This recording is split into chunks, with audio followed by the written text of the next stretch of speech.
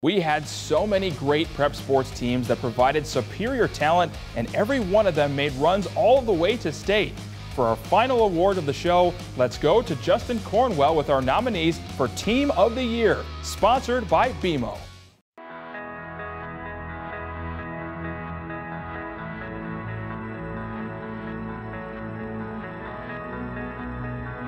Our first nominee is no stranger to the Team of the Year award category. Bennett Academy Girls Volleyball has been an absolute powerhouse for over 15 years when head coach Brad Baker took over the program.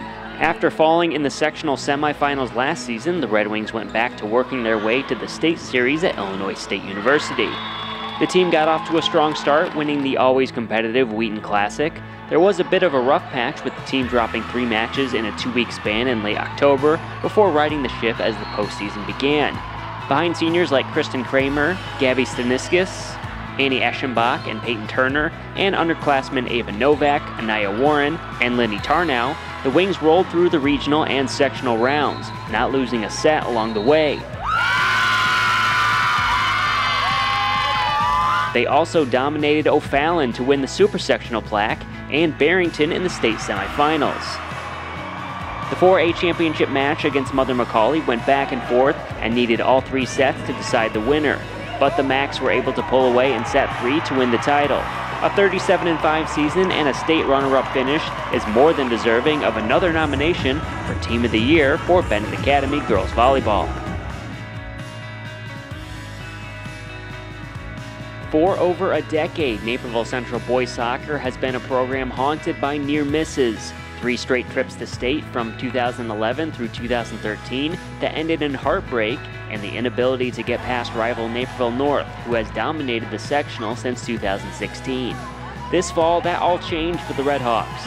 Despite an early stumble in the Best of the West tournament, Central went on a tear from mid-September through the end of the season, including victories over Naperville North in DVC play and a 3-2 thriller in the sectional championship. Joey LaDuca, Josh Weigel, Nathan Kwan, and Sean O'Reilly all scored double-digit goals on the season and were led by freshman phenom Chase Adams, who was tops on the team with 21 goals and 19 assists. Goalies Dylan Scott and Austin Waite split time in net, each performing admirably all season. Defense tends to tighten up the deeper you get into the postseason, but the Red and White showed off their firepower with 3 goals in the sectional final, 4 in the super sectional win over Hinsdale Central, and a 5-0 shutout over Stevenson in the state semifinals. In the 3A championship against Romeoville, Josh Weigel's second-half goal was the difference, as Naperville Central Boys Soccer was victorious by a 1-0 score. What made the moment even sweeter was Chase and Carter Adams helping their father, longtime head coach Troy Adams, finally earn that long-awaited state title.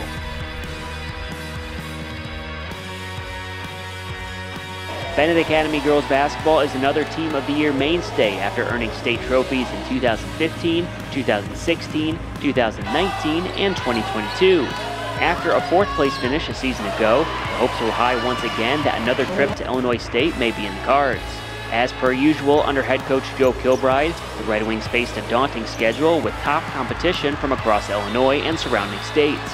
Despite some last-minute defeats, the challenging journey prepared the likes of Sam Trimberger, Maggie and Amelia Solarski, Lindsay Hartich, and of course Ms. Illinois Basketball and the Gatorade Player of the Year, Lene Beaumont. Having gone through the fires, prepared the Wings to erase an early deficit against Waubonsie Valley in the sectional championship, and when Kenwood hit a go-ahead 3-pointer with less than 10 seconds to play in the super sectional, Bennett executed the game-winning play to perfection as Beaumont found Hartich for the last-second layup to send their team back to state. In the semifinals against Geneva, it was Sam Trimberger who played the hero with a rebound and a pair of last-second free throws to secure a 50-48 win.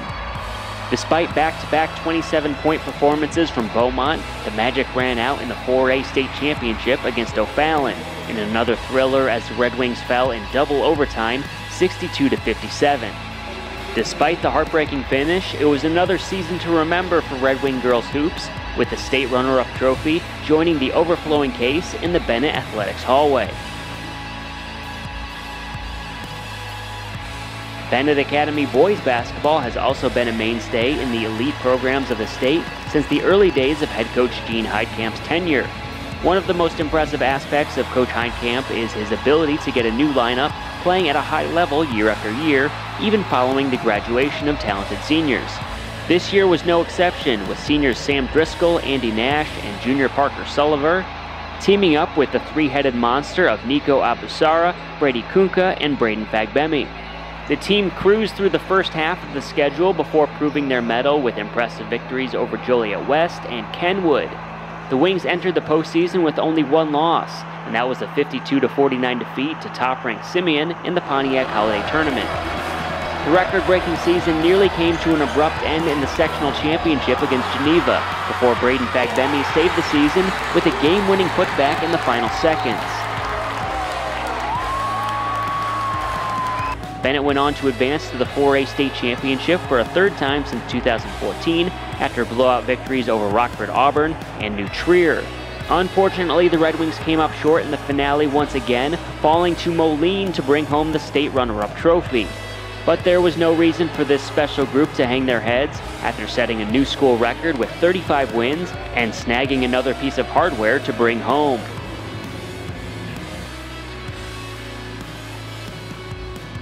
Naperville is always in the mix when it comes to competing for state trophies in badminton. It's just a matter of which local team emerges as the top contender. This season it was clear from the start that Neuqua Valley had the talent on the roster to find a place on the podium. The Blue and Gold won both the DVC and a sectional championship while going undefeated in conference play. Leading away for Coach Benson was sophomore Hannah George, who built on a third-place state finish as a freshman and made it to the singles championship this spring after winning the DVC and sectional titles. George fell in the singles championship in a tough three-set battle, but handed champion Andrea Lee her first set loss in over 2 years. Wanhan Sun brought her experience to the singles bracket and won 2 matches at the state meet, while the pairing of Yinyin Liu and Cynthia Zhang won 3 matches in doubles. Arushi Chaudhry and Kanyanat Bajwararat became a doubles team just before the postseason began, but the chemistry came together quickly as the Wildcats won a sectional championship and finished in 4th place at the state meet. All that added up to a Team State Badminton runner-up trophy, the best finish for the program since 2017.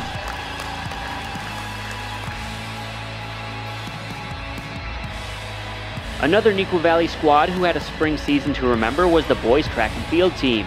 After winning state championships in 2018 and 2021, the Wildcats and head coach Mike Kennedy hoped for a similar performance this year. Winning the DVC Indoor Championship does not always translate to automatic success for the rest of the season, but this year it did seem to be a sign of things to come, as Neuqua Valley took home the plaque. The boys in blue and gold repeated the feat in the DVC outdoor meet before taking home the Plainfield North Sectional Championship as well. Strong performances in a wide range of events led the way, like Thomas Kiefer in the pole vault, James Ammenhauser in the long and triple jump, and the 4x100 and 4x200 meter relays. Distance runners Robert Glenn and Zach Close performed well all year, as did sprinters like Jake Lansdowne and Austin Bell. On the blue track at Eastern Illinois for the 3A state meet, Ammenhauser, Close, Lansdowne, and Bell, and both relays all earned all-state honors. Heading into the second-to-last race of the day, Austin Bell delivered a runner-up performance in the 200 meters, which clinched the second-place state trophy for the Wildcats. Another outstanding season for the program, as legendary distance coach Paul Vanderstein capped off a Hall of Fame career with one final piece of hardware. Our final nominee has powered itself into the conversation of the top teams in the state over the past 5 years. Bennett Academy Girls Soccer has always been a solid program, but with 3 state appearances since 2019, Coach Gerard O'Connor's girls have proven they belong. Following a 2A runner-up performance a season ago, the Red Wings were eager to get another chance this spring. A mix of top returning talent like Anna Casimir, Rachel Burns, Rania Fikri, Brinkley Douglas, Reese McDonald, Sadie Sturbens, and Kira Petroselli, combined with exciting newcomers like Ivana Vukas and Annie Fitzgerald to form a potent lineup. Goalie Shannon Clark was back in net and allowed only 14 goals all season long. Bennett went undefeated in ESCC play and handily won a regional championship as well. The Red Wings were able to earn a second consecutive sectional championship after a late victory over Canelan in the semis and a 4-0 shutout over Lamont in the final. The Super Sectional against Peoria Notre Dame needed overtime to decide a winner, as both goalies kept the game scoreless throughout the first 80 minutes. Annie Fitzgerald was the hero as she scored the game winner in the extra session to send her team back to state. A 2-0 shutout of Crystal Lake Central set up the championship game matchup with Glenwood. This game would also need overtime to decide a winner, but unfortunately the Red Wings fell 2-0 and ended another outstanding 20-win campaign as the 2A state runner-up. And your team of the year goes to Naperville Central Boys Soccer. They were an absolute joy to watch all season. Congratulations on becoming the program's first ever state champion.